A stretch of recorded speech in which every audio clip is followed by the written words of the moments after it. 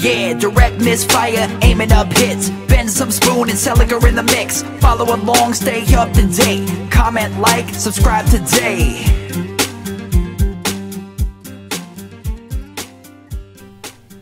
Hello champs, and welcome once again to another Direct Misfire Missive. Joining me today, as always, is Sellick. Hey, hey. And special guest Hugh. Hey friends, what's up? As we talk Clash of Kings 2019 magical artifacts and spells.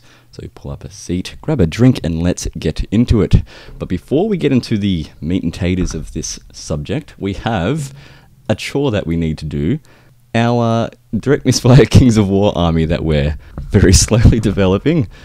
So last time we were here, we were talking about what kind of theme the army was going to be, and we landed on Cloud Giants. Now we have to decide what army-wide special rule these Cloud Giants are going to have. So I've written up some choices.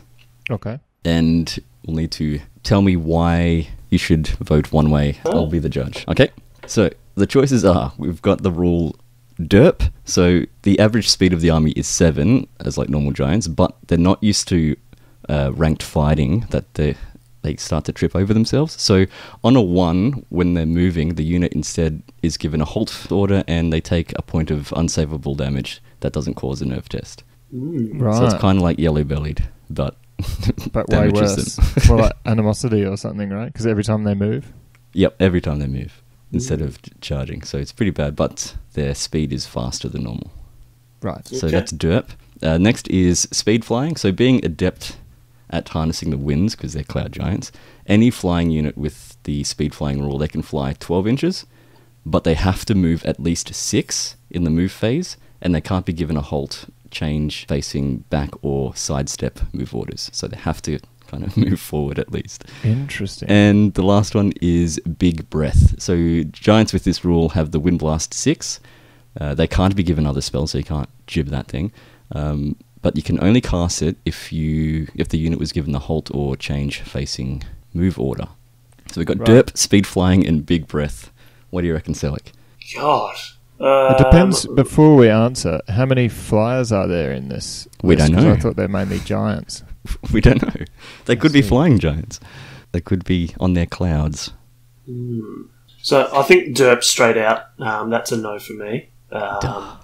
Sorry. Goop. No, too many dice rolling, and I roll a lot of ones, so that would kill my logic. The Wind Blast one does interest me. However, I think I have to go with the adept flying and the winds. I think that one has got its good pros and cons there. Speed flying, yeah. Speed flying, yep. So I think I'm going to lock in that one. Yeah. And what about you, Hugh? I really like the speed flying too, but I suppose it just depends how much flying there is in the list, because if there's loads and loads of flying, maybe it's actually a bit too powerful. Whereas if there's a little bit, it's kind of like a fun thing, you know, and I could get around that, especially the idea of them like not being able to stop kind of thing. They just keep shooting around. That's cool. Yeah, and you can't hide them very well either. So what happens if they get discombobulated? Do you know Disordered? What I mean? Disordered, yeah, and then they can't fly. Well, it's only if they're able. I see.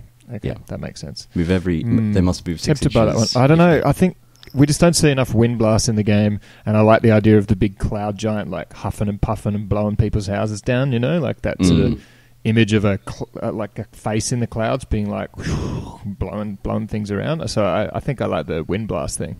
Having heaps of giants with wind blast sounds really cool. Well, I like all of these because I wrote the things, so I could just overrule you both go derp, but I think I'm going to go big breath as well because, again, we don't see enough wind blast. Damn it. I always want to take it, so now you kind of are forced to take it. Hey, por qué no los dos, right? Yeah, that's right. Maybe we can get a couple of people that have speed flying too. Mm-hmm. You can have derpy speed flying blowing dudes if you really want. Add that to our list, so we've got Cloud Giants with big breath units. Sounds okay. cool. With that rubbish out of the way, let's get into the magical artifacts. So we'll go through this like we do our army reviews. We're going to run through each of the items that are in the book. Page 27, if you wanted to follow along, I can put a chime in there once we get to the next page. This is the Clash of Kings 2019 edition, of course. That's right. So I'll just start off just by reading the first paragraph here that from the main rulebook there's a few changes. So the following artifacts in the main book have been amended. The new rules are below the Ensorced Armor, Brute of Keen Eyes, and Medallion of Life. So those three from the main book, they have changed, but I think everyone knows that from now.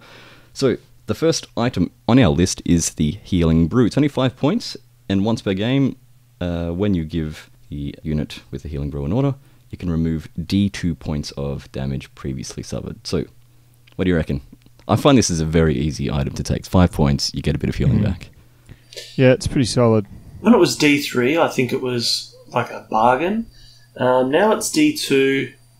I don't know. It's no longer my 5 point item of choice. So, it's still pretty handy, obviously, having your heals. But yeah, it's not my 5 point item of choice out of the three that we've got available here. But I do think it's still really good. Yeah, like obviously you need it on a unit that's tough enough to actually realistically use its heal. Like if you've got a really low nerve, you might not take it because you just sort of run away before you get a chance to use it. But I think like it should probably be called the Forgetting Brute because I think Spoon takes this every game, and I don't think I've ever seen him actually use it. That's correct. Yeah, so if you forget it, none of the items are good. True. But yeah, if your unit has the Healing Brew and they're like 14, 16, they're a regiment and they're on 10 damage, healing 1 or 2 probably isn't going to do you any good because you're still very close to breaking anyway. Yes, indeed. It's only fairly limited circumstances where it's actually going to make a difference, isn't it? Because you need to be wounded, column A. Prerequisite B, you need to heal in a meaningful enough way to then, downgrade a future route to only a waiver or a waiver to a nothing. Yeah. If all of those things, like all those ducks line up, then obviously it's the best 5 points you ever spent. But it probably isn't going to all that frequently, I would have said. Not bad on a high defense unit though. Yeah, it sort of sits in that weird bucket of if it's on a big defense unit like you've mentioned, Bensome, then you're probably taking another item on that unit. Where I find that this does come in, if you've got a hero that's got a high nerve, you can chuck it on there. That sort of works. But yeah, I can see it being good on a hero, and also like those armies with like the mummy units that have all the rules in the game already from their formation and what have you, and then they've got a heap of liches around healing them. It's kind of just an extra healing thing. They don't really need another item necessarily, But it's 5 points, it's gap filler. So what's the next one? The next one's the Staying Stone. So this one here just gives you a +1 to your waiver nerve value for 5 points. It's not bad. I like to put this one on the units that have the large waiver spread. I think, is it Trolls one of them that have, it's like a 13, 16 or something like that? Yeah, it's a big one. And I think the Orcs as well have a couple of units that have quite a big gap. Yeah, my Ratkin Brutes, I think, are something like 13, 16. Mm-hmm. That 13, and if they get wavered, like they might as well be dead because you pretty much get one charge of them and they get shot off in every game anyway. So yeah, it seems good on that kind of unit. And also like really fast maneuverable units or units that are likely to be sitting in front of your units, because obviously this just adds to the waiver nerve, not your route, so it doesn't stop you routing. But if you're going to have a unit that's got quite a low nerve that tends to sit in front of your other bros, then this can decrease that horrific waiver where you can't then move half of your army because they're in the way. Yeah, I use the Staying Stone on my True Men as well. Forest Shamblers. Mm-hmm. Yeah, just because they've got a pretty big gap. I think it's an 18-20, and I just find that it's 5 points. Gets them up to 19-20. Sweet. Mm-hmm. It's a stone hard woody. Mm-hmm. All right, Hugh, what's next? Orcish Skull Pole is another 5-pointer. The unit has the Brutal special rule.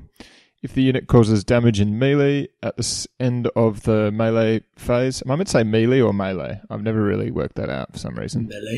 Melee? Depends on what kind of part of France you're from.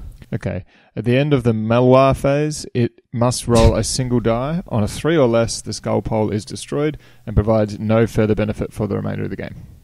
I think this is a great item. Even if it was just after the first use, it's destroyed every time, never mind the 50-50, it'd still be pretty good because just that +1 to your combat resolution effectively, or whatever you want to call it, like +1 to that nerve roll when you're going in. Yep. Pretty nice for 5 points. You're going to reliably use it whenever the unit charges, whether it has an effect or not. Obviously, may not, but it puts those sort of borderline units that have a medium number of attacks and strength, if that makes sense. So you're not going to be like rolling and just guaranteeing a break or almost never getting it. Like it just tips that a little bit over the edge, and it changes the statistics of breaking something fairly noticeably. Yeah, I love And it's also good, like it's you're not paying for brutal all the time, because sometimes you might not even get into combat because other things are doing it for you. So it's just a nice, cheap way of getting it. Yeah, I strap it on a Elven Prince on a horse. So they're effectively my bit of chaff there. And when you do charge it into a small unit, you've obviously got your 3 attacks, and then your brutal's just a +1 there. Or you could just throw it into a combined charge to just get that brutal in there. Yeah, it's got so many benefits there. Yeah, in that way it sort of gives brutal in a way to most of the units around it, doesn't it? Because it can charge in with them, and then you've basically got that brutal to add to the combat. That's good, yeah. So breaking news, I just interneted how do you pronounce that word, and the internet says melee. Melee. Melee. Melee. Yeah. I've heard it as melee and melee, but melee, which apparently is the right one, I don't actually hear it that way very often. Well, that's just what it said, so I'm going to stick with melee. Well, everything you read on the internet is correct, so I'm down with that. I listened to it that time. Anyway, what we have next is the... Oh, what is that? The Whip of Celery. Whip of Celerity. I like salary though. That's good. Alright, we'll refer to it as celery from now on. So with the Celery Whip, it's 10 points. So while declaring and measuring a charge, the unit has an additional 1 inch added to their maximum charge distance. So if you're speed 5, instead of having a charge 10, it's charge 11, which is okay. 10 points, I wouldn't use it though. I'd rather just give them extra speed. Yeah, for 15 points, you just get +1 speed straight up, right? Which is actually 2 inches extra on the charge, as well as 1 extra inch when you're not charging. Well, 2 extra inches if you're at the double. So for the extra 5 points, seems an awful lot better, doesn't it? But this is a tiebreaker situation, I think. So this is used in specific circumstances, like where you're vanguarding, and you've got, say, movement 6, so you're going up 12. And then you can go 13 and hit something. You know, if you're immediately opposite, you're 24 apart. This allows you to break that tie kind of thing and get those turn 1 charges and silly like that. And also, I reckon it goes in armies which try to have this alpha strike kind of situation, and you've got the swiftness business on someone else. Yeah, that's every time I've seen this used in other people's lists. They've got the speed on a flying unit. And then for the support flying unit, they've got the Whip of Celery on it as well, so that they've got 2 super quick units that can outrange other flyers. Celerity, by the way, it's a old school word, and it means swiftness of movement. Whip of swiftness of movement. Celery whip. There you go. It should be called the Whip of Encouragement, right? Move faster, you jackass. Anyway, what's next? The Chalice of Wrath. So that's effectively just gives your unit that you've got at Fury, which is pretty handy. Nice and it simple. Always bites me. Yep, so the Chalice of Wrath, right, gives the unit furry, makes the unit into special furries. Yep. What else is it competing with, though, in that 15-point slot? Well, shall I say the answer to that? The next item? And the swiftness one is 15 points. Courage. Yeah. Which is Courage, yeah. pretty Which good. is pretty good. Just straight up brutal. Straight up brutal, yeah. And that's it. That's all, yeah. 15 pointers. Okay. So Fury, units that are slow and have a reasonable chance. Things like stone golems and what have you that are really tough, they're designed to be anvils. They're designed to be charged. Probably quite frequently they don't rout but end up, on a lucky roll they get wavered or what have you, or even on an average roll from a good unit because they're so tough they only end up wavering. And then getting Fury would be pretty rad to charge back. But you need a decent number of attacks because that way your charge is meaningful. You need a decent amount of toughness because you're, in theory, taking the charge, and you probably need to be reasonably slow. And I think some sort of you'd like to have some sort of crushing on that unit because who cares if you're fighting back with the Wiffle Bats on Fury. Yeah. I like these ones on Cav units, actually. I think that's probably the best, so they can actually charge out. So they get shot up in the first turn, and they just get wavered, and they just sort of sit there and then die in the second turn, opposed to sort of charging in and on to Yeah. As long as they don't rely too heavily on Thunderous and stuff, I guess, because obviously you're not getting that. I think Yeah. Trolls would be the perfect unit to have this item because they've got that large waver range. They got Crushing 2 as well, and Regen, so hopefully they're holding and they're healing some dudes back, and then they can Fury into the combat I again. think you're right. That's the perfect unit. Okay. Hands Sanguinary Scripture, or Sanguinary if you prefer. Gee, there's a lot of tricky words in these items, isn't there? This unit gains Life Leech 1 special rule, or if it already has Life Leech, it is increased by 1 to a maximum of 2. I don't know what to think of Life Leech. This is pants. Complete pants. It's still regenerating damage, but you get 1 point if you damage other people in combat. And you're already damaged. And that's 15 points. Yeah. Yeah. It's the healing brew for 10 extra points. So that's kind of how I see it. Because, I mean, imagine healing brew gives you 2 points back, right? Then you need to have, for the Life Leech one to be as good, you need to have been damaged, you need to have been in 2 combats in which you caused damage, and now it's as good as the healing brew, which is 10 points less. I guess hordes, so they're in the way, and they're probably getting in combat for a while, like maybe 3-4 turns. Maybe. But again, it's only 1 point each turn. But if you combine that with, say, a unit that has maybe Iron Resolve, then you're getting 2 points. Defense 5 or 6. I think there's a few units that have Defense 5, 6, Iron Resolve as well. Yeah. I feel like you kind of put this on units that are really tough and have Life Leech already or something, just to boost them up a little bit more if you don't have any better item to put on them.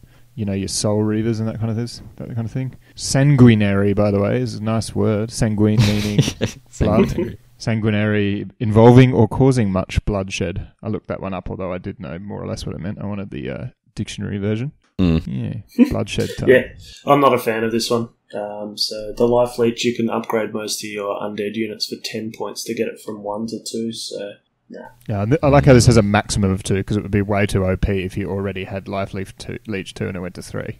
Yeah. Yeah, this item's completely I think crap. it's the lady Alona, whatever her name is. Her Life Leech has helped her out a few times, against me unfortunately, but yeah, it's good in the grind, and particularly if you've got an aggressive character, but I'm just not sure about 15 points to get it on a unit. Like, there's better things to spend your 15 points on. Yeah, maybe like a really fast character that you think you're going to get into combat like 4 or 5 times in the game. Yeah. But, yeah. Meh. Okay. Next up, in our 20-point bracket, we have the Aegis of the Elohai. So this unit gains the Iron Resolve special rule, and if it's already got it, then when it triggers, it heals 2 points instead of 1. For 20 points, yeah. I think only on units that have Iron Resolve already. Yeah, that's fair. I don't think you want to just give it to another, because it's like, otherwise it's like the Sanguinary Scripture, except more expensive. Yeah, I thought Iron Resolve was a bit potato until I actually played against it when you've got the army-wide rule, and yeah, it sort of forces you in a way to focus your stuff on one unit so that you don't just keep chipping away and doing bugger all, if that makes sense. I suppose it depends on your kind of army. Like, ogre shooters don't really care, but if you've got an army that does a heap of small instances of damage, it's really strong. So taking that up to 2 on a big unit, it's okay. It's an awful lot better than Life Leech, but it's still not exactly anything to write home about. Yeah. Yeah, it could be useful on like your tree herders, like really high defense and high nerve, so they're taking a lot of tests. But 20 points. I like Iron Resolve on the Enchilodon battle platform because that's defense 6, fearless 17 with Iron Resolve. I know it's triggered my opponents a few times when they damage it. They do 1 point of damage because it's defense 6, and then it just heals it back for Iron Resolve. Yeah. If I could have made that too, that'd be great. Anything with defense 6 has got to love it, right? Yeah, that's right. All right, it's got its place. It's not great, but it's not rubbish, I guess. Yeah. Very, very specific use. What's next? So the next one is the Dragon Shard Shield. So basically, I don't know what was coming out then. Basically, on your halt or pivot orders, you increase your defense by +2 to a maximum of 6+ until the start of the next turn. Mm-hmm. Yeah, I quite rate this one. Dragon Shard Shield being one of the trickier items to say 10 times fast, but Dragon Shard Shield. Yeah, no. Yep. You devolve into pretty quickly. But you want this on units with defense 4, I think. specifically. Yeah, I feel like it's wasted. Defense 3 even, like, because there's a lot of Berserker units that are Defense 3 that you can just say, bugger it, charge me. Yeah, but you also want to charge with Berserkers. You need to actually halt to use it. You do, but if you're, because they're infantry and they've got a large cavalry or cavalry charge incoming. Yeah, I could see it in that kind of circumstance, and that is tends to be when you use it. I like this on like a horde, because of course I'm Ratkin. I like it on my horde of just basic Rado warriors, which is it's pretty decent. I find it pretty effective. Like, it doesn't make it into the list every time, but because that unit's role is not so much being aggressive and marching up the board, but more sort of chilling on the objectives toward the back of the board when you have those missions with objectives at the back. This is pretty nice because it's not just halt, you can also pivot. So I find that the nasty quick units that get down there and challenge them early, they can usually more or less see off because they're a cheap horde. But then when the big nasties come toward the end of the game and try to take that objective off them, which they could normally do, being able to spend just the one turn going, I'm going to rotate to face you with my big long frontage and go defense 6. Good luck getting rid of me now. It's pretty good. Like, it is really solid. If for 20 points, if it basically reads, and in certain circumstances it does, if it basically reads, unit does not die when it otherwise would. I think that's kind of what it reads, especially when you're getting charged by a couple of nasty things, because defense 6 is still legit, man. I actually quite like these on the Skeleton Warriors. So they can halt, get the +2 to go up to Defense 6, and then surge them into combat, which is a pretty good shenanigan. So all of a sudden they're getting their 25 attacks straight in for 170 points or so, and they've got Leech Life, and then when they get countercharged, they're at Defense 6. So yeah, even better when you get to charge as well. That is cheeky.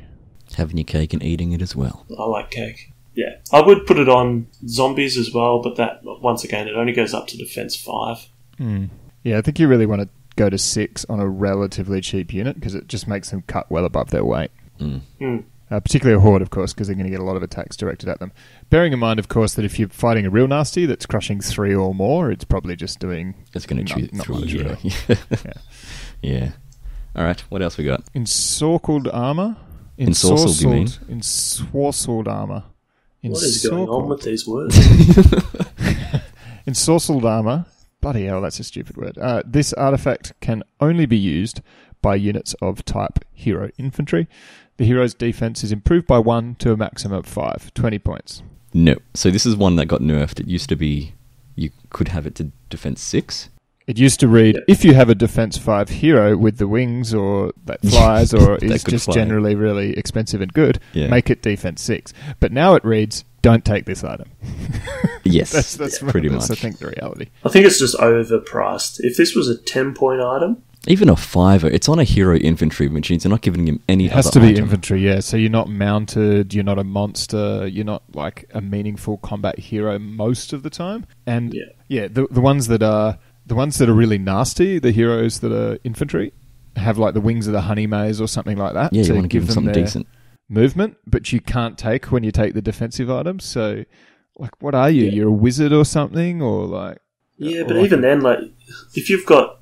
Trying to make your wizard defense 5 for 20 points, have a look at the spells that you can get like that. You can get weakness now that's been increased, that we'll talk about later, but you can get weakness for 20 points. And it does effectively the same thing if you were targeting that unit that's charging you or shooting at you. Yeah, I don't know. Rubbish armor, that's what it's called. Don't take it. Next, we've got the armor of measured force, 20 points. So the unit will always damage enemy on a 4+ in melee, regardless of modifiers. So all the units that don't have a crushing or thunderous hitting high def units, 4s. Yeah, for some reason I've never taken this item. I've put it on units in army list and ended up taking it off a number of times. For some reason it seems to be this is one of those ones, you know how you often have those pet items that ends up being your first cut. This seems to be that item often for me. I think this item is really good on paper for those berserker units and stuff, as you say. It's got to have a lot of attack. So I've seen this used on big zombie hordes because they've got like 40 attacks or whatever it is, and then effectively 50% of those are going to wound. Where it does come back is when you're trying to kill zombies, and instead of defense 3, you're now defense 4. So you're buffing your opponent's defense 3 units. Yeah, I wouldn't worry too much about that. But still, you've got weight of attacks on that, so Yeah. that doesn't matter. I think you don't take it because you're putting Bane Chant and Crushing Strength on things. Yeah, that could be why. Yeah. And if you've got Crushing, then most things are defense 5. There's not as many defense 6 now. Yeah, Then that's it's right. Still bring it down to 4. Yeah. But Yep. my army does actually often struggle with defense 6 things on those rare times that they come up. So it'd be nice to have an option against them. Whether you can actually position the unit such that they get in combat with said defense 6 thing is a different thing entirely, I guess. But yeah. Also, if your meta has a lot of high defense, this increases in value, but I think for us at the moment, in where we play at the moment, it's probably not as valuable. Yeah, probably the other thing that's troublesome about it is that you can get Crushing 1 for 25 points. 30 25. points. Is it 30, is it? Oh, Yeah. so, I thought it was 25 for some reason. Yeah, right. So you're paying 10 extra points for that. Because the majority of the time when this works, it is basically Crushing 1, right? Because as you say, it's usually defense 5. Yeah. Except Crushing 1 obviously is good against things that are defense 4 and things that are defense 3 as well. Which this isn't, so yeah. And next up, for 20 points, we have the Mournful Blade. A Blade of Mourning. So effectively, this one here can only be taken by a hero with the individual rule, and while attacking other individuals in melee, it doubles its attacks. Assassins. Yeah. Yeah. Like, Beat me to it. it's good, It's a bit sad. but yeah, it's only because it's individuals attacking other individuals. I don't know, for 20 points. But I think unlike a mounted dude whose job is to kill other heroes, sticking this guy on there. Yeah, I think 12 this attacks. is solid. I think this is one of those items where there's not actually many of these that just give you a bit of a buff to attack. Yeah, double the number is great if you've got, say, 5. I mean, 4's pretty damn acceptable as well. It depends what you are to hit as well, because if you're like 4+ to hit, this is only, and you've only got, say, 3 attacks or so, you're probably better off with just the 5-point item that just lets you reroll 1 missed attack, which is going to give you like a similar amount of value. But if you're like 4 or 5 attacks, especially if you're 3s to hit as well, then this could really pack a punch. What I like to do with this one is whack it on an assassin. That's surprise, surprise. And then take, what's it called? Teleport, which we'll get to later. But you teleport that bad boy across the board, and then he's just hanging out, threatening fools with his Mournful Blade. I've done it a few times. I've never killed anything with it, though, because what I do is I run in with my 8 attacks, and I just fluff the dice. But It's still all rubbish. one of these days, it's going to work. And then someone goes in with 4 attacks and does better than the 8 attacks guy for some stupid reason. But, yeah, it's a bit sad, but one of these days it's going to work. The half-breed champ in the Abyssal Dwarfs is fantastic choice for this item because it's, speed at melee 3, 6 attacks with crushing 3. Yeah. Hitting on 3 is 12 on an individual is a dead individual. Barack Obama's like cabinet minister or something, right? That's what... Yeah, that's right. Yeah, I've seen it on a Vampire Lord, a mounted Vampire Lord as well, so it's gone up to 16 attacks. Oh, Which is pretty brutal. For 20 points. Yeah, that's pretty good. Yeah, so what's that? Puts him up to like 300, I don't know. It has to be individual, That's so it's at its best on a cavalry character, right? Pretty much. Yes. Yeah. Because you also want to make sure that they kind of get in there and choose who they want to fight. Yeah. And I think getting the extra height as well so you can see over your height ones. Puts him at 240. Oh, but then you got the mount, that's an extra 15, 255, 255. It's a lot of points. That's but an expensive Vampire Lords vampire. are expensive. Yeah. Okay. Well, I guess that brings us to the Zephyr Crown. Yes? Zephyr? Zephyr, right? Zephyr. Zephyr Crown. Heroes with the Wind Blast spell only. That makes so much sense. Because you know what never Zephyr happens. means, of course. Everyone knows what Zephyr means, right? Yes. It's a kind of wind, a gust. Yeah, there you go. It's a soft, gentle breeze. Heroes, I expected you not to know then. You're taking the wind out of my sails now. So heroes with a Wind Blast spell only. While casting Wind Blast, in addition to moving the target, roll to damage for each hit scored. Who cares? Meh. So you want to make Wind Blast even more expensive. You're using Wind Blast. You need a really good Wind Blast. Think about your reasons for why you're using Wind Blast as well, right? You're using it to push an enemy unit just out of range because they're a nasty unit and they're like about to charge you. Or you're pushing them just out of line of sight if you're really cagey and you got like a sweet angle. Or you're pushing them off an objective. Doing 1 or 2 damage into the bargain there, like even with like Wind Blast 5 or whatever, is just like it doesn't particularly help any of those circumstances. Like if you want to do damage, cast Lightning Bolt. Don't take a Wind Blast and then spend an extra 20 points on your already slightly overcosted spell to do 1 or 2 damage into the bargain. Like it's not a bad item for your Cloud Giants though.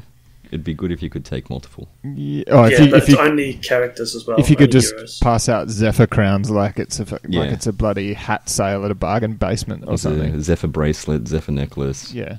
Zephyr shorts. Wind shorts. I don't know. Even then, do you really want to pay 20 extra points on all your units? I don't know that you do. Not. Yeah, it's a no from me as well. Yeah. Do they read? Sometimes I wonder, like, GW used to do this a lot worse than these guys do in general, like in the Mantic does. But sometimes I think, do you just read the paragraph once before you price it, or do you just like go, yeah, whatever? Because most of the time, like, they're great, right? And in instances like the Ensorcelled Armor, it's a case of it got nerfed to the point of no longer being useful. But then they write one like this, and I don't know, just get carried away with crazy words like Zephyr and forget about how many points it is.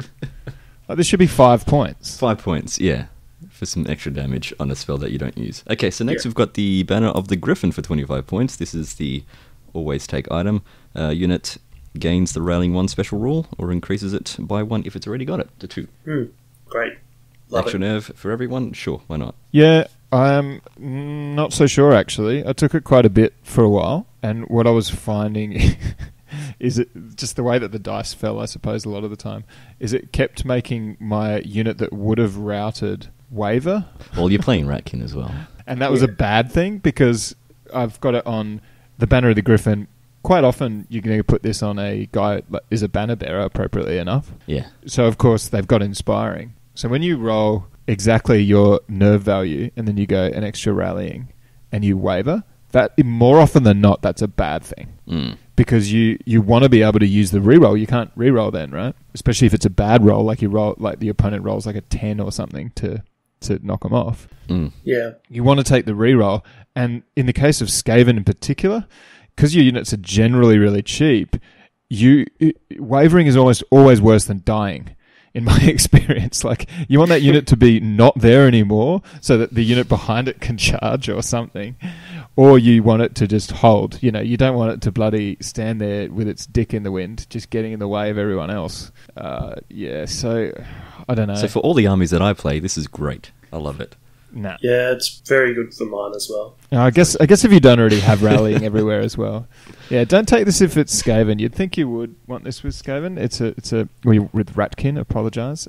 Yeah. Kin of rats. Don't take it on Ratkin if you want, but I've actually found it not so great. Just don't. If your name's Hugh and you play like Hugh and you have Ratkin, don't. If you're one of the 2% of players out there that play Ratkin, I bet you really love it when I get on the podcast, because it's all I like to talk about. I don't mind putting this on a bigger footprint unit as well to share the love. Yep. So everyone does put it on banner bearers a lot, but they have only a tiny little base usually. So putting it on a regiment, for example, gets that extra spread of rallying. Yeah, I like that. On the individual, just so you can get the rallying where you need it to be. Yeah. Well, one of those hordes with it all isn't bad, though, where it covers like a big part of your line, but they've already got like 3+ to hit and crushing 1 or what have you. Maybe you go, you know what, it, I just want to get everyone. Hang on. If that's your game plan, if you're going to be grouping up and you're planning to have multiple units kind of stay together, I forgot to ask beforehand if we're allowed to swear on this one or not. Yeah, I can bleep this. That's fine. Okay, let's bleep that. The other one was so much and I couldn't be bothered, so it's not going to happen so much in this one. Okay, cool. And next we've got the loot of Insatiable, I think that's right, Darkness. Insatiable? Insatiable. Ooh. Alright, Insatiable. Cannot be satiated. It's Jesus. You didn't need to add the slurp there. Gives the hero Banechant 2 spell for 25 points. It's great. I love this one as well. Not all armies can take it by their wizards. Sim Banechant, you mean? Yeah. Yeah.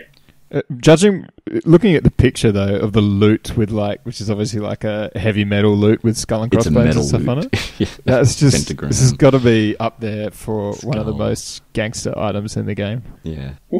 They need a model with it. Yeah. That's not running. All right. It's pretty rad. So for wizards that don't have Bane Chant, or armies that don't have access to Bane Chant but would really like to, is that their circumstance? An added bonus here is when you put it on your BSB, like your banner bearer, so they get Inspiring, which most mages don't, and you get Bane Chant, so you can actually cut mages out of your list. Yeah, because sometimes a mage will cost quite a bit more just to get access to it. Yeah. Only a word of warning I'd say is be wary of Bane Chant 2, because Bane Chant 3 is a lot better.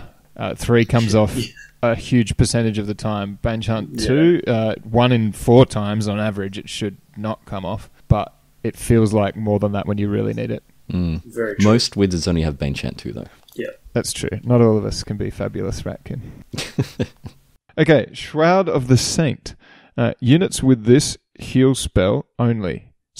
Units with the heal spell only. This item increases You put the wrong unit's emphasis on the wrong syllable. emphasis on definitely the wrong syllable. So, if you got the heal spell, rock it. This item increases the unit's heal N value by 3. For example, heal 3 becomes heal 6. I don't know. 25 points for an extra heal. If you just had a heal, you probably wouldn't take it. But if you're going for one of those really annoying, frankly, I think this is one of the most annoying strategies you can do in Kings of War is take heaps of heal. I'm not even sure why it's so annoying, but I'm sure other players can relate to this idea of having like 3 'Cause you or can't 4 kill anything. bloody dudes there healing. And certain armies, it just screws you over because you rely on those sort of incremental bits of damage to build up rather than hitting with some massive impact or whatever. And yeah, the heals can be really annoying, but here, in that circumstance, heal 3 to 6, 25 points is less than another wizard, if that's what your wizards are doing. And your healing charm is 30 points, and that's heal 3 as well. Yeah, I think this item's fine. Yeah, I think it's very situational. Yeah, Like, if you chuck it on, like, a Lich King, replace his Surge with heal for whatever reason, you can get it up to, like, a heal 9. it's quite misnamed, isn't it, really, Shroud of the Saint, because I feel like you're almost exclusively taking this in, like, evil necromantic armies of doom. Maybe that's the point, so they're evil and they're still wearing the Saint's shroud, like, suck it. Yeah. You could take it on your Elf Mage. I think she comes vanilla with 3, heal 3. So you could get heal 6 with Elite. It's not bad. Elite built in, yeah. Alright, next, Brew of Keen-Eyedness. Keen-Eyedness. It should be keen-eyedness, right? Yeah. No, it's just Inus. There's no word eyedness. Eyedness isn't a word by itself. Yeah, you don't go to an optometrist and say, how's my eyedness? Oh, you've got a severe case of keen-eyedness.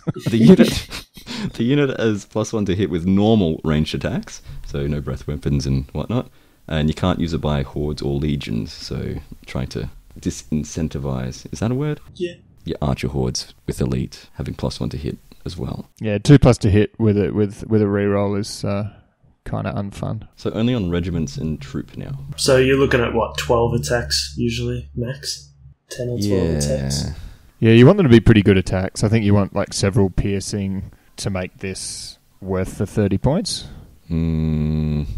What about There's Ogre not very Shooter? many of those, though. An Ogre Shooter troop? No, but Regiment, regiments, sorry. you don't take them because it's only 9, and they just kind of disappear. I'm trying to think of a Yeah. regiment that you wanted on. Well, I don't think you'll find one. So, like, I think the best that I've come up with is... Flamebearers are good. Yeah. Oh yeah, they have a lot of attacks. Well, it's only 10, but they've got piercing 1 and range 4, so it goes to 3. Yeah, and that's the same as the elf archers. So they go from 4s to 3s, but no piercing. I don't know. Nah, I'm going to pass on this one. I don't like that anymore. Yeah, I think it's just the points. Yeah. For some reason, just I guess the nature of the game or whatever, it was a bit too strong on some hordes and legions, which is where the only place you wanted to use it. So then they nerfed it in a similar way to Ensorcelled Armor to the point where you just don't really find a place for it anymore. Well, they removed it, didn't they, for Clash of Kings 17, and then brought it back in 18? Brought down a watered down version so that you can go to the optometrist and be like, I've had too many brews, bro. My Inus. My eyes is not good. Alright. The last item that we'll talk about is the Medallion of Life. So it can be taken by heroes with the individual rule, and they get regen 5. This one was nerfed too, wasn't it? It was removed because everyone would just take a tree herder with this, and then they've sort of brought it back. Regenning tree herder. Yeah, I think they added the individual rule as the nerf. Yeah, it's okay. I wouldn't take it because of the armies that I play. I'd rather put more hitty stuff than try and be more defensive, and because that's what this item is basically. Yeah, it's so you've got to have individual, and you've got to have generally a really high nerve to make regeneration count for anything, really. Because if it's low, then you're just not going to be rolling many dice before you get knocked off, if any at all. And then if you roll like 1 or 2 dice on regen and you get one back, like who cares, right? So this is for, and again, named Medallion of Life. This is for your undead characters that have like nerve Musquillian. The Berserker Lord for dwarves. Berserker Lord's Fearless 17, defense 4. He's not too expensive. He's 120. Give him a mount for 30 points. So plus the medallion, it's 180. Fearless 17, regen 5. Yeah. That's probably the best. That seems good. Cursed Pharaoh is pretty good, but he's already got regen 5. So. He does already have regen 5. Yeah. What about a vampire or something? Like they've got quite high defense. They've got a high defense, but pretty average nerve. 14, 16. 14, 16 is not average. But 14, 16 is that is actually sounds very brave to me. Yeah, 250 points. So. Okay. But as for heroes, it's pretty high. Yeah. No thanks. What's next? Yeah. Nah. Oh wait, that's it. That's all of the items. We're up to spells, magic. What we might do is we'll give people a chance to take a break if that's what they like to do. We'll be back in a moment after the break. Yeah, I assume you're on the edge of your seat being like, man, I really need to go to the toilet, but I can't wait until they finish doing these items. Now's your chance. Just take your phone with you. Anyway, we'll be back in a moment.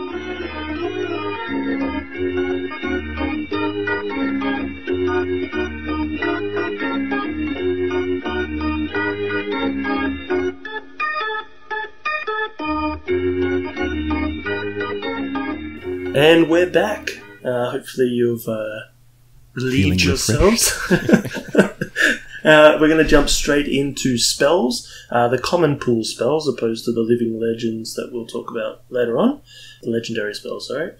So these spells can be taken by any non-living legend unit that has one or more spells already, or has the ability to take spells. That's pretty much the summary. So anyone that can take spells can pick these ones here. They're additional costs. And I think Mind Fog is first, Bensome. So Mind Fog 1. It's only 10 points, 36-inch range. Instead of causing damage, if one or more hits are scored, then the target must take a nerve test at the end of the shoot phase. And the nerve test should be treated as if the target had taken damage. So basically, no damage, take a test.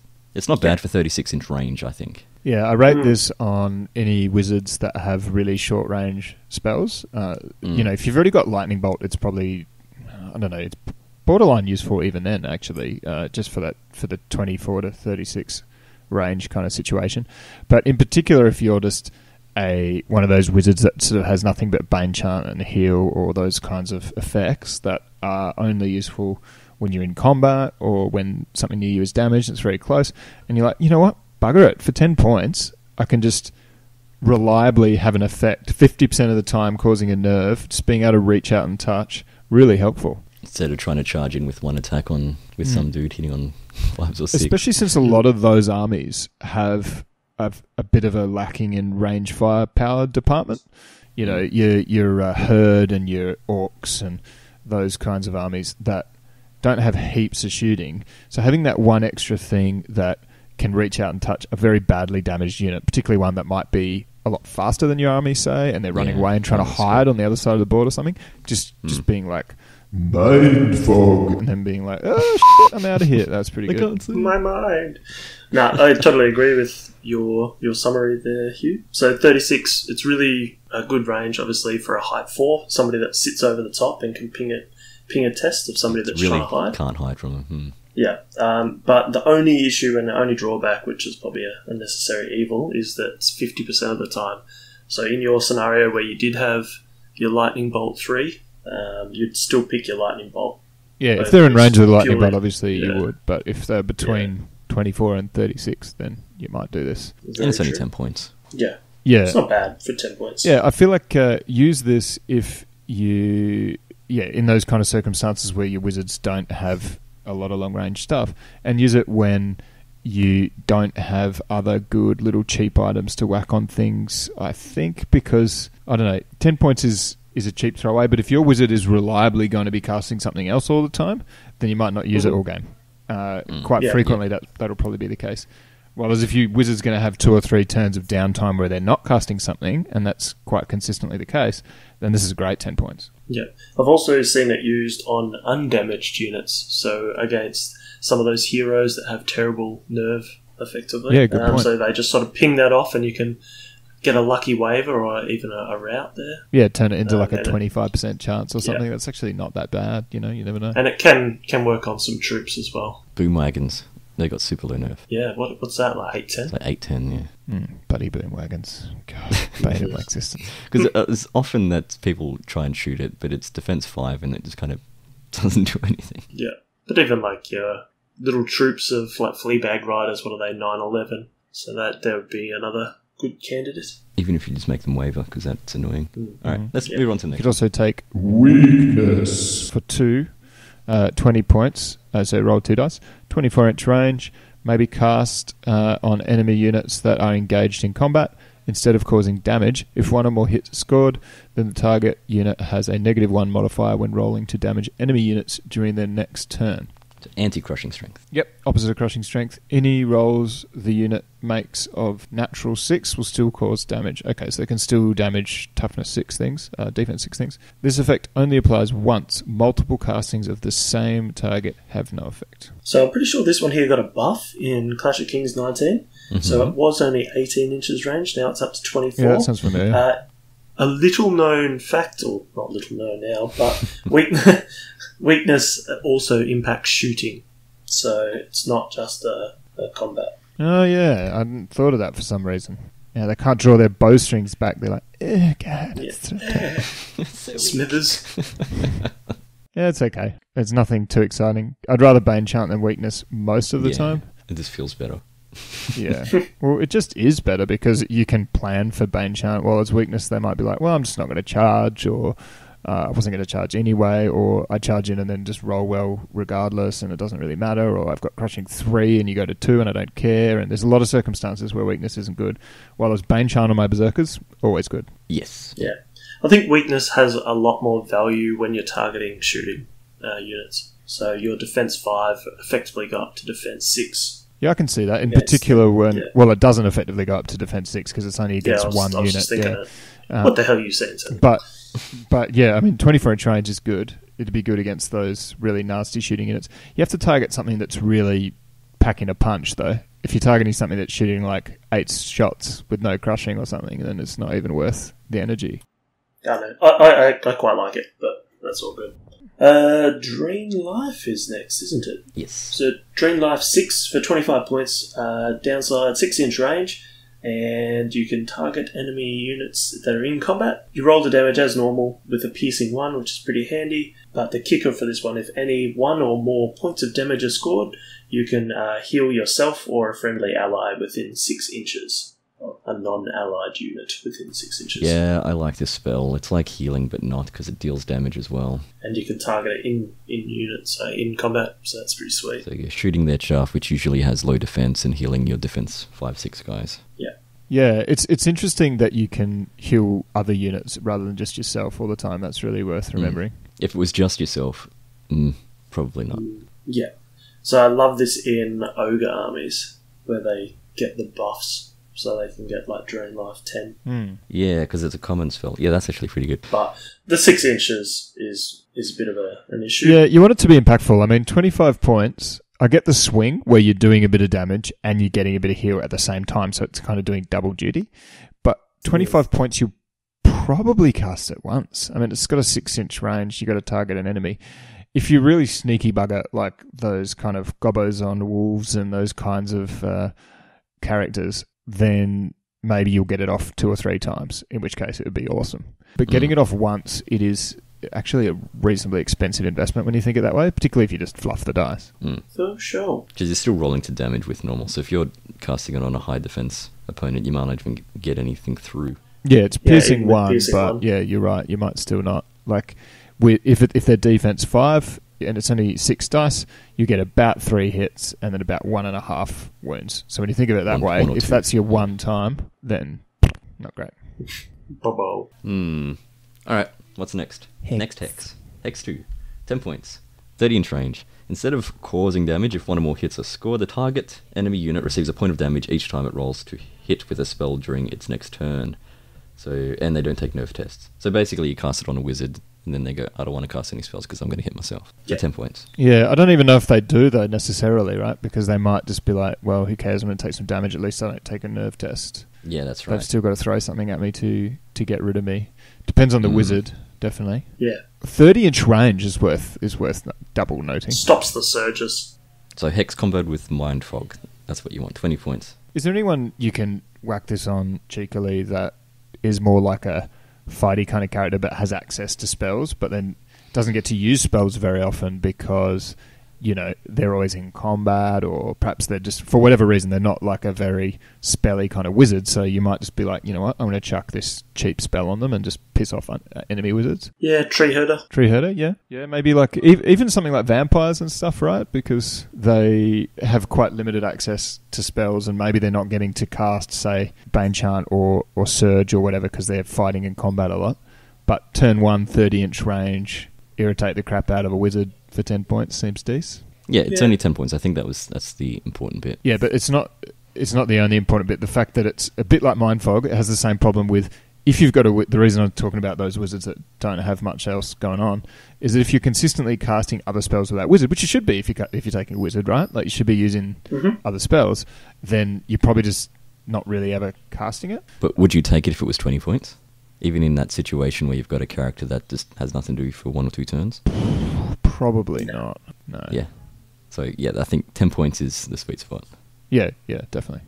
I still wouldn't take it because I'm taking other things. Yeah, I think it's okay. I think there might be a bit of hidden power there, particularly if you hex, like have a couple of hexes in the army, so you're just reliably doing that to enemy wizards all the time, and then maybe you've got Shutting a smattering them of down. fairly low damage range firepower, like you've got like your unit of little archers or whatever that just pips off a damage or two. Just really consistently taking out enemy wizards for fairly low cost seems okay. Yeah. My only issue with this is, like, predominantly we only make tournament lists, is the amount of armies that have low cast value wizards. So, like, they've only thrown 3 or 4 dice. They're never throwing lots, and how many times do you not have a wizard at all? So you've effectively just burnt 10 points. So for me, it's too situational. But it's only 10 points. Nah. Yeah, I think you can afford to be situational for 10 points, but yeah, I see what you're saying. All right, fine. 10 points, that's a lot of points, I reckon. Like, as in, I know. Saying how 10 points isn't a lot. Anyway, let's get on to the next set. So that's all the common spells. What are the legendary spells? What do they do? Legendary spells, they represent powerful magic, forbidden law, and temperamental incantations. Okay. Legendarily temperamental, these ones, some of them. Legendary spells follow the same requirements for which units may and may not take them as common pool spells, which is about as much words as it took to actually write out those rules anyway, with the added restrictions that each legendary spell may only be taken once in an army and that they may not be taken by allied units. Furthermore, these spells may only be taken by heroes. Some legendary spells may only be successfully cast by the caster once per game, and if so, they will have a note in their description to this effect. So you get one legendary spell, you can get to cast it once, and that's it. So it's a one-shot number. The number of dice rolled when using a legendary spell is never modified for any reason, such as artifacts or special rules. I feel like these spells should be called cantrips or something, rather than legendary spells, because legendary spells like implies this big, awesome, like impactful thing, but a lot of them are like these little tiny one-use numbers, so it's a bit weird. A tweak. Last little paragraph here on legendary spells is that there's a single legendary spell for each of the 3 alignments, and only armies of that alignment may choose to take them. To take a spell, simply pay the given points cost, add them to the eligible unit. Some units may have these spells in their profiles already, including spells of alignments that they could not normally choose to take, in which case the spell cannot be taken again by another spellcaster in the army. So it still counts as your one. Sorry, my eyes glazed over. Can you just summarize that? You can only take one of them. That's it. Right. And if you're the wrong alignment, you can't take it. Sure. Okay. Yeah. What's the first spell that we've got? The cheapest, one of the cheapest that we have in these legendary spells. What is it? Blinding Light? Yep. Yeah, Blinding Light 1 for 10 points. 18-inch range, can only be targeted against heroes, monsters, and war machines. If you do manage to roll that dice and get a hit, then they're disordered for the next turn. Doesn't seem very legendary, does it? No. No, it's not legendary 50% of the time. Yeah. I don't. Nah. One chance of a 50-50 with only I think this 18-inch is- range. If you fail, you still get to cast it again. It has to go off. Yeah. Oh, you can cast this one every turn if you want No, to. you can't. Why not? Oh, wait, hang on. It says some legendary spells may only be cast successfully by the caster once per game. Yeah, what you guys talking about? Okay. Which one's the card? So teleport. So there's always a note at the bottom that tells you if you can only use it once per game. Right, okay. Oh, okay. I'm with you now. Yeah, sorry. There's such an immense amount of rules around these spells for some reason. It's probably in an FAQ, and I'm sure people on Facebook have asked that a bunch of times as well. Yeah, it just actually says it Okay, at the so end. Blinding Light, you can cast more than once. But you'll probably only get one chance because you need to be within 18 inches of a war engine. Although, I suppose it's flyers, right? That's what you want it for. If you manage to pip a war engine and stop it from shooting, then great. But a lot of the time, it's going to be to disorder flyers, right? So that you can then charge. Yeah, but you can't target most, unless it's a monster flyer or a hero flyer, you can't target it. Yeah, but lots of flyers are monsters or heroes, though. Yeah. You know, your dragons or your chimeras or what have you. Yeah. But just, I guess, Wraiths and Elohai and the large cav that fly, which is still pretty good around it.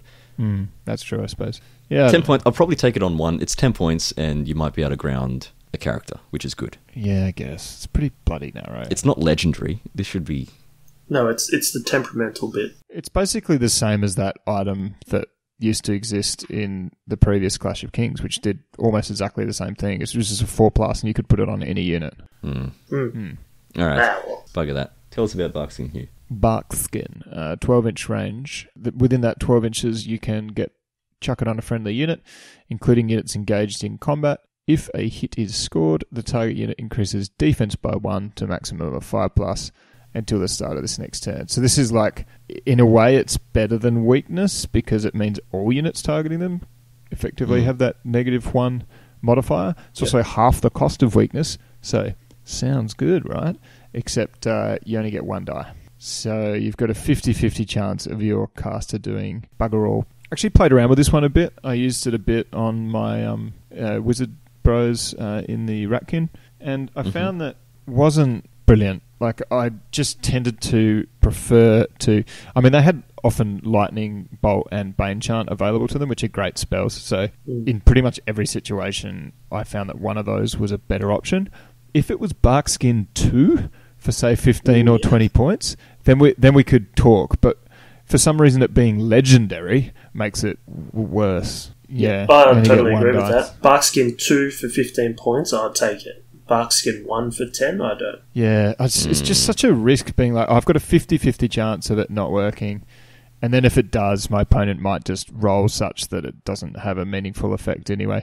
If it saves a unit and it's 10 points, then great, right? But And that's your one shot with the spell that turn, with that wizard. That's it. yeah. If you could cast it in addition to another spell or something, then, like, if legendary spells were as well as another spell, then this whole list would be so much more interesting, useful, effective. Yeah. Wizards get more Agreed. interesting in general, but instead you're replacing your probably superior spell with this other cheap spell. Temperamental incantation. Yeah. It's a bit underwhelming. Okay, we'll move on. Aura of Heroism, which is 2 dice spell for 15 points. Only neutral armies can take it. This is only 12-inch range, and friendly units and self only, including units that are engaged. Hits don't inflict damage. Instead, if 1 or more hits are scored, the target increases its waiver and route values by 1. It also gains the Rallying 1 special rule, and increases the value of Rallying if it's got it already, up to maximum of 2. So increase your waiver and route, and gives them Rallying for 15 points. Yeah. So It's pretty good. it's not bad. Extra nerve, yeah. Yeah, it's definitely not bad. For your neutral armies, you've got Kings of Men, Ogres, Forces of Nature, Herd, League of Rordia, and the Trident Realm. Okay, Yeah. So any of those dudes can use it. I think that's fine. I could see a few of them getting good use out of that. It's not... everything we've said about the Banner of the Griffin Same thing with Aura of Heroism. Just you get extra nerve. It's fine. Move on. It's also pretty good at targeting that banner bearer as well. Yeah. So you take it up to rallying 2 and increases the bubble. Mm-hmm.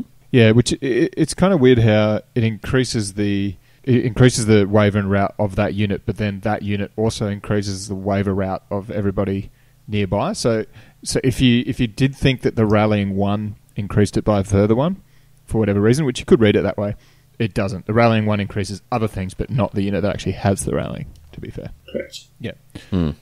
But still, yeah, generally pretty decent. I reckon for 15 points you get your value out of that. Guiding Light is the next one, which is a 2-die item. You'd be excused for thinking this is the good armies. It's not yet. We haven't got there yet. 12-inch range. Hits don't inflict damage. Instead, if one or more hit is scored for the remainder of the shooting phase, any war engines with the indirect fire or reload special rule get +1 to hit when targeting the unit this spell has been cast on.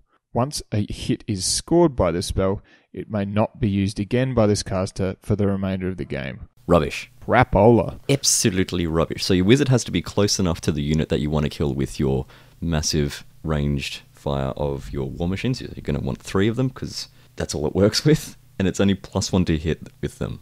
I'd like it more if it read, if this spell causes a hit by a war machine, then, or a war engine or whatever, then you can't use it again, right? Because then it's had an effect.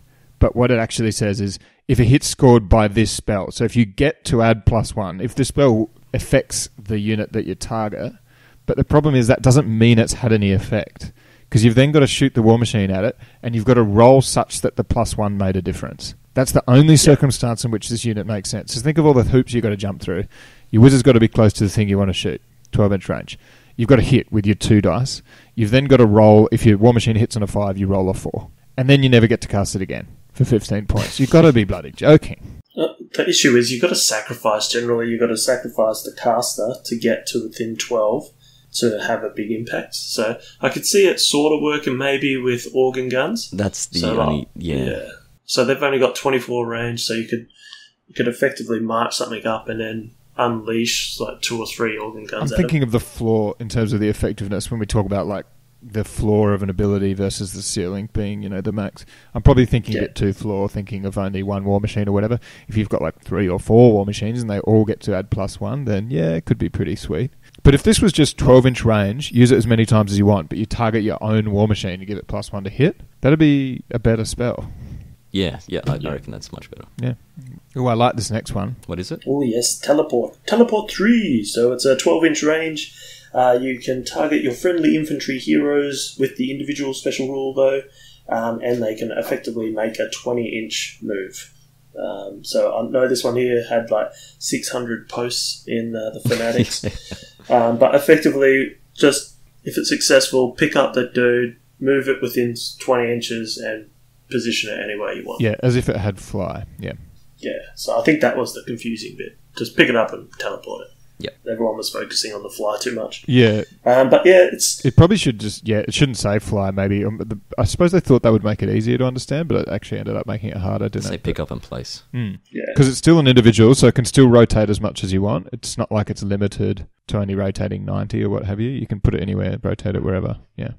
Yeah. So I think the confusion around it was that because it is a fly and it's a fly move, then you couldn't actually cast. So you can effectively teleport your guy 20 inches and then use the shooting phase for that teleported character. So with the way that it was written would say that it couldn't because they've just done a big fly move, but they errated that. So now you just pick it up, move it, and it can shoot.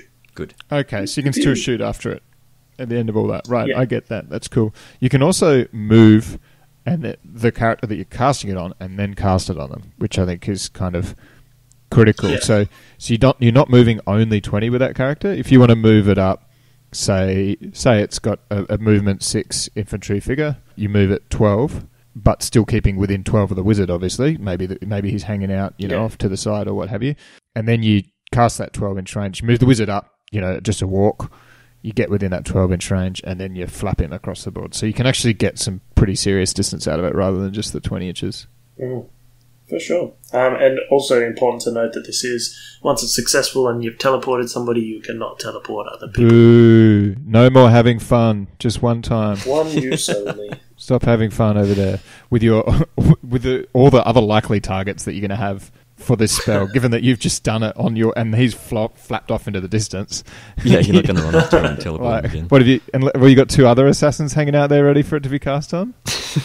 No. You're the only one taking 3 No. assassins. So what if I do? Jokes aside, I think teleport's pretty cool. Yeah, it's good for shenanigans, I think, more than anything else. And it can also really make people think. And I think that's the best bit about shenanigans. getting a choppy character out the back. It's the surprise thing. It's for your caster that doesn't have nasty range spells, perhaps. They've got, again, those short range spells and they want something to do in that first turn. Because you're going to cast it probably first turn, maybe second turn, and then that's it. The fact that you can't cast it again actually doesn't really matter because you're probably only going to have one opportunity anyway. And you flap your dude over there. But first turn, get your nasty combat character or even your mediocre combat character. No, you take your Dwarven King with the crystal pendant and you flap it in front of someone. Yep, I can get around that. Or just your assassinate kind of character and just flap him up near war machines. Good against war machines, right? Yeah. Because they're not expecting it because they don't have the wings. Especially if you've got another nasty infantry character with the wings as well and they both get up there behind enemy units. Then you can start, causing a bit of grief. What if your character's got the mournful blade and then you just pop him in the character bubble and then you can kill all the characters? Or just those obnoxious flamer dudes from the demons. I forget what they're called, but... Efreet? Is that Efreet? Yeah, so those guys are nasty pasties. If they get behind you and just start flaming you, you kind of got to turn around and deal with them which you really don't want to do. You don't want to turn your big infantry in around to deal with them or something. But if you don't, they're going to toast your ankles. Probably a bit more than that. All right, well, moving on. We're going to go to the Veil of Shadows. This is for evil armies only.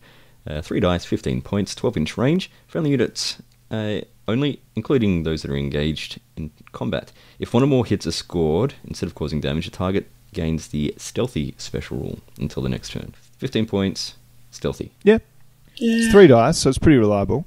You've only got I don't think you'll be hitting dudes in combat because they're just going to get fought back. It's stealthy only affects shooting. Yeah, that's right. Correct. That's right. So it's only good more than likely the first couple of turns of the game. And of course, you've got to bear in mind that chances are, if stealthy really matters for whatever unit is going to shoot at you, they might just shoot another unit, Yeah, I mean, I'm thinking of one thing. If you put it on a decent horde, they go in front of everyone else, destroy a unit that they hit, and then say you're facing a gun line, you're not going to take as much. It doesn't matter that they're out there by themselves trying to cop all the shooting because they're stealthy. Yeah. I mean, obviously it's at its best against gun lines in general, but the other way, like valuable unit moves on to objective in forest. Perhaps a valuable unit has the potion of the caterpillar, as they all too frequently do, and then you give it stealthy as well. So then you're at the -2 to hit from shooting and -1 against spells. Mm-hmm. That's pretty decent. That's only 15 points, and you've only got a 1 in 8 of failure if math hammer is allowed on this podcast. With 3 dice at 4+. So unlike a lot of these other legendary ones, like you're actually really likely to get it to work. I can see it working with the Thirstful Coven formation. So where that takes the Soul Reaver infantry. So they hit like anything. They hit very hard, but they do get killed pretty quickly. So if you target your stealthy on those, you can get them into the fight potentially. Yeah, I can see that. So it's a bit of a niche pick, I think, definitely, but at least it is a pickable niche pick. It's too bad that that's the evil army only one, because unlike, say, the Aura of Heroism, which seems quite generically useful for all neutral armies, I'd say, this one, which is good for Forces of Abyss, Abyssal Dwarves, Goblins, Orcs, Undead, Twilight Kin, Empire of Dust, Ratkin, Varangur, and Night Stalkers. And I think Night Stalkers already have stealthy. Yeah, well, indeed. So that's a bit of a bummer. It definitely is only of relatively limited effect, isn't it? Yeah, I think, once again, we were mentioning back a little bit, but it's another one of those ones that, depending on your meta, it increases or decreases in value. Yeah, if everyone's playing Goblin gun lines, which I've found to be very hard to deal with, then it goes up in value a bit. But then those gun lines, I don't know. You're going to cast it, and then they're just going to shoot something else a lot of the time. Anyway, Critters Call. So we've got some critters to call in with 8 dice to do it with. The legendary critters. Come here, critters. 24-inch range. Roll to damage as normal. If 1 or more points of damage are scored, the target unit is disordered.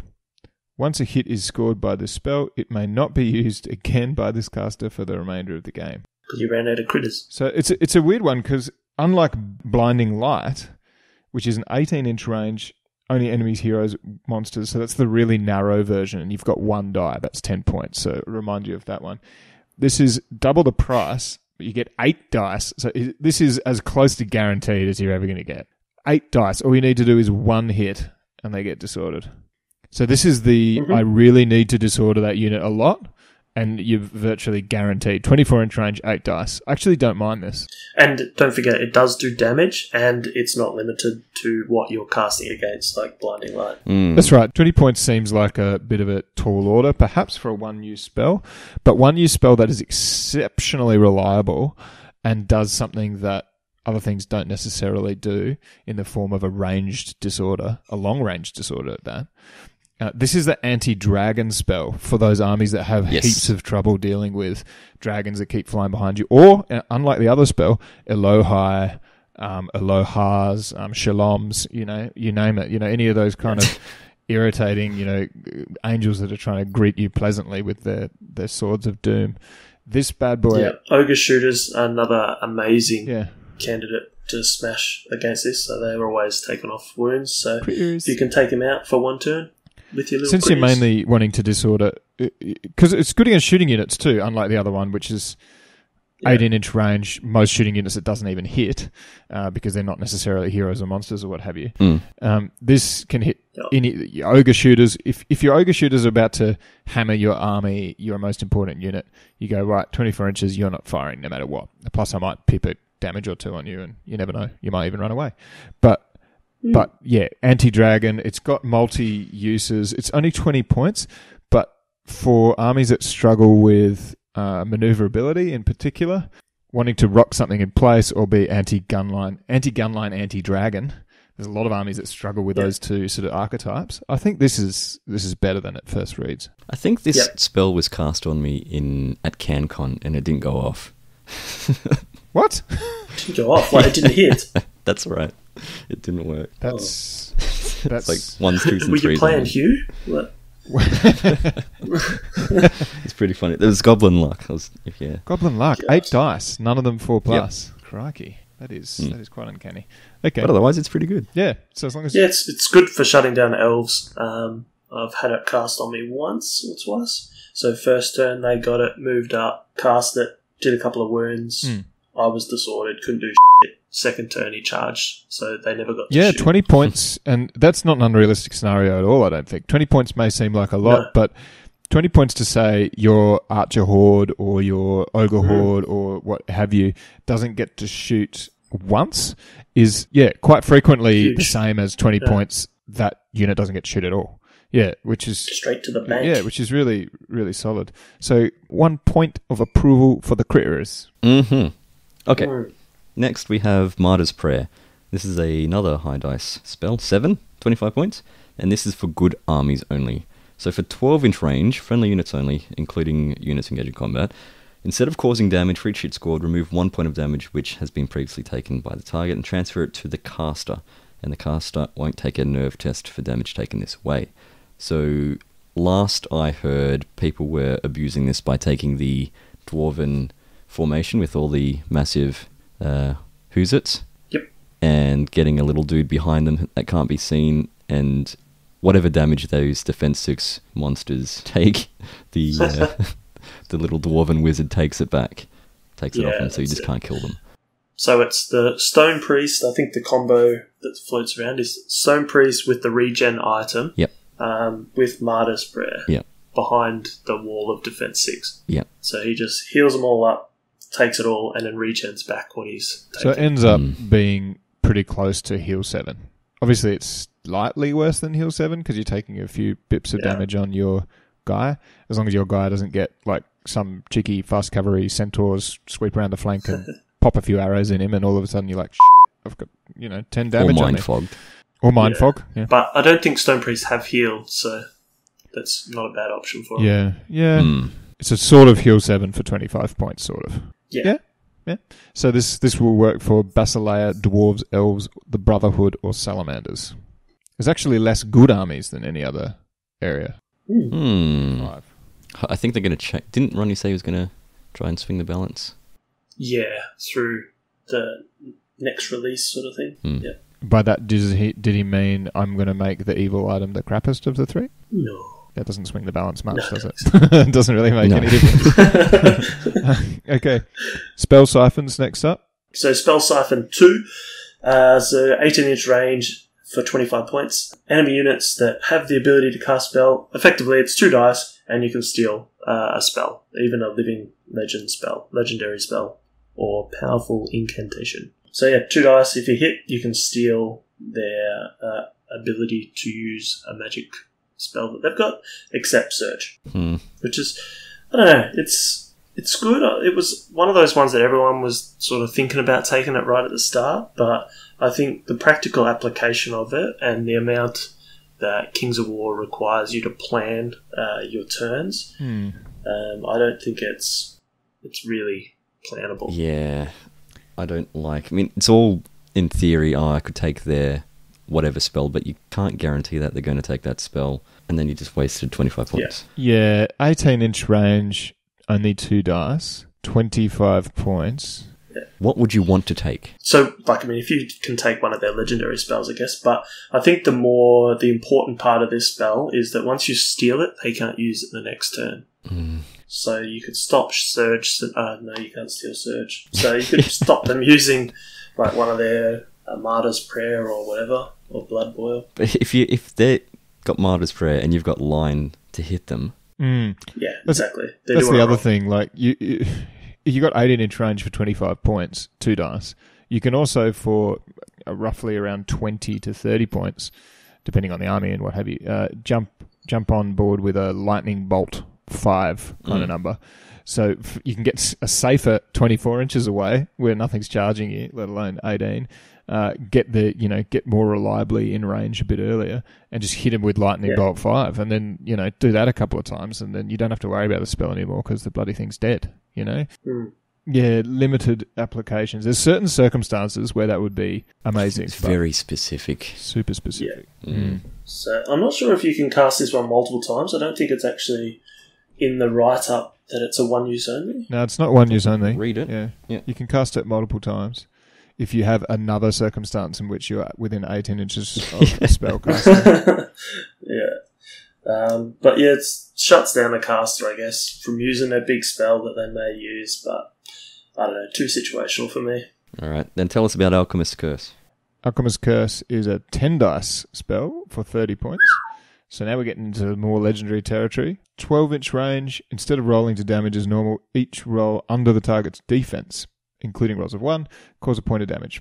This roll cannot be re-rolled or modified in any way. It's a weird little So this addition. is to fight defense 6. So this was just a standard spell, Alchemist's Curse 6. They've moved it over to legendary and buffed it up to 10 dicer. Yeah, just so you can't spam it. Yeah, just so you can't be like, oh, my army is just... The only weakness it has is defense 5 things, so I'm just going to take 5 instances of Alchemist's Curse and it's not a real problem. 12-inch range is quite limiting as well for a range damage spell, but in a similar way to like the soul sucky kind of numbers. It's okay. It's good. I think it's okay, yeah. It's good if you struggle against defense 6 stuff. Yeah, it is. 30 points. You got to write your list around that though. Yeah. Like if you're taking all defense 4 with maybe crushing 1 or 2, which isn't really going to do much against defense 6. I've seen quite a few people really get around Alchemist's Curse, Blood Boilers, which we'll get to in a minute, and Drain Life. But I think what you've got to remember is when you're paying your 20, 30, whatever points for that spell, I think the normal course of the game, unless you're, again, like a goblin on a wolf and you're running around the flanks and you're trying to be dodgy, you're really close to the opponent, but you're not getting hit. Unless you're that kind of figure, you're probably casting it once. So it's quite a lot of points for one cast. If you get 3 or 4 casts out of it, again, then you're really laughing. But, you're paying for a wizard you're paying 30 points on top of that wizard, and you're probably casting the spell once. So you just need to bear that in mind, I think, with your choice. Yeah. Yeah, I prefer a breath weapon instead of this on my dudes who are getting that close. Mm-hmm. Yeah, I mean, it's the same That's price. just I mean, I do often take the Diadem of Dragonkind. I love that thing. So that's breath 10 instead of a 10-inch thingo. Alchemist Curse is better against, really tough things, and the breath weapon's better against really not tough things. So it's pretty comparable, really. It's the same number of points. They're both one of. So you can get basically 2 breath weapons. Only problem is this is only on a wizard. But if your wizard, can be mounted, see, some armies the wizard can't be mounted, but the guy that can take the diadem can. So it depends on the army. But yeah, if you can get the diadem and another wizard, bloke with diadem mounted and then wizard mounted with this, I think that could be pretty cool, actually. So flag it on a mount is 55, and then you diadem 85, and you get a whiz who is the same points. Yeah. Oh, 5 points more. That's pretty good. 5 points more seems fine, especially since you can give him another spell for utility if you feel like it, and you can get stuck into those stone golems and stuff. Yep. All right. So next up, we've got the one with the biggest amount of text. So Blizzard, 2 dice, 30 points, 36-inch range, blast D3 indirect. Yep. So caveat here: this got errated to D6 because D3 was shit. I was just about to say that's absolute garbage, but D6 is it? Okay. So 2d6, that's fine. 36-inch range, decent damage spell. Indirect. Is indirect always move or fire? Can you remind me? No, it means they don't get cover. Oh, okay. It's like a war machine that doesn't have piercing. That's right. Because it's a blizzard. It's everywhere. It's just cold. So you can Just move cold. and then do that, right? 36 inch. Yes. Yeah, you can move, cast, and they don't get cover. I was fully loaded, ready to blast this one on how crap it is, but D6. They're going to rethink your strategy. But you can't cast without line of sight, unlike you might think with indirect. You still need line of sight. Yeah. Yes, you still. But yeah, I usually have my mounted dudes, wizards, if they're going to do damage, just so they can see over my infantry and they can run away. I think take it. If you want to damage, take it. 30 points it quite often won't hit. And when it does, D6, you might only get 1 or 2 hits. Pretty rarely are you going to get 2 hits and then be like, yeah, sweet, I've got 8, 9, 10 hits. Like that's going to be a scarcity. A lot of the time you're looking at more like 3.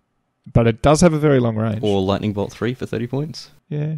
Yeah, it could be good on elves as well with the elite to try and help get more hits. But yeah, I think that's okay, especially since it's your only option here from all these legendary spells and indeed additional spells that can reach out that far and do a bit of damage.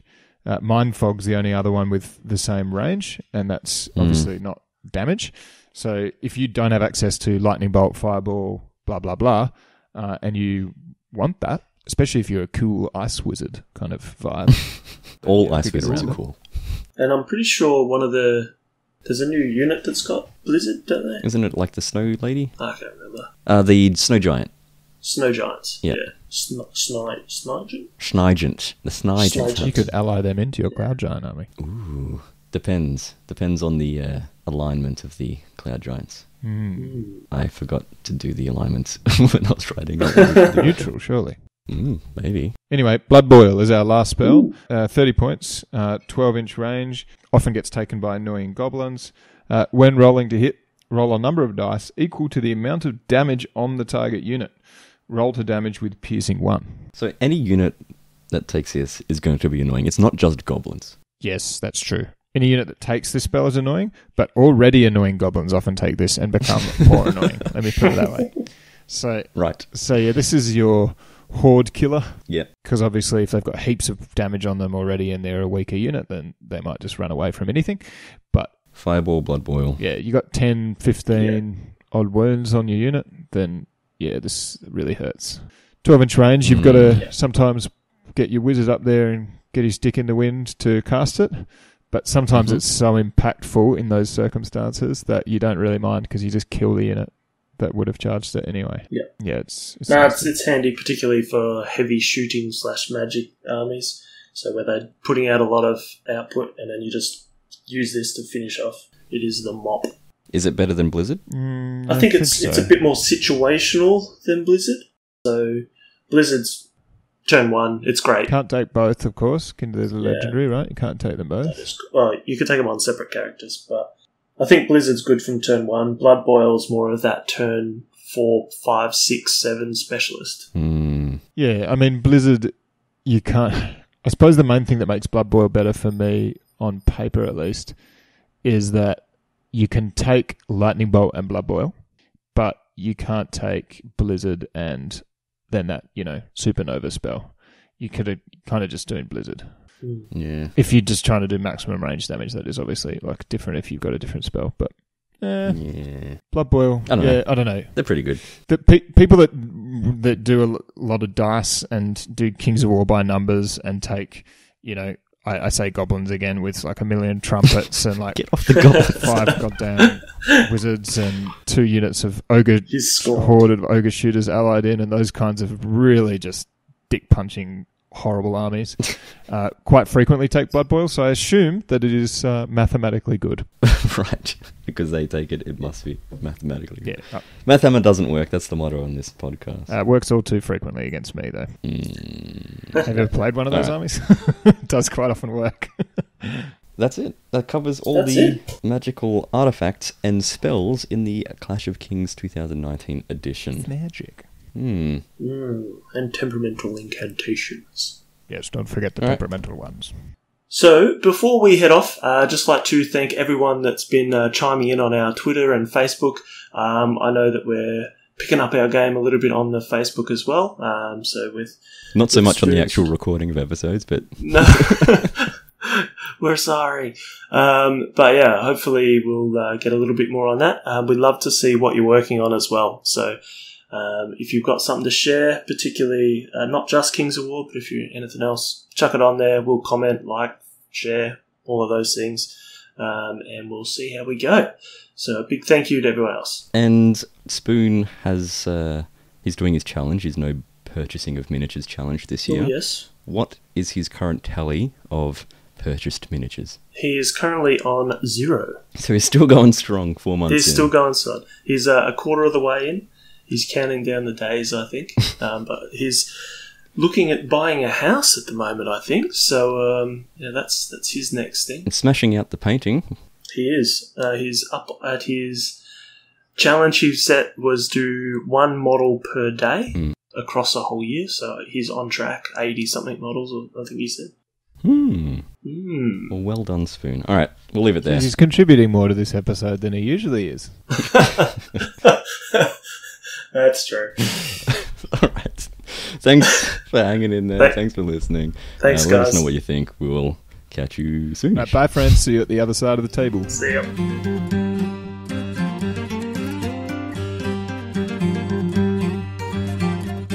Yeah, direct misfire blowing up the game. Talking many war games is our aim. Rule books to advice, we cover it all. With the best tactics, we never fall. Bensome, Spoon, and Sellick are in the mix. Math hammer doesn't work, it's a trick. Follow along, stay up to date. Comment, like, subscribe today.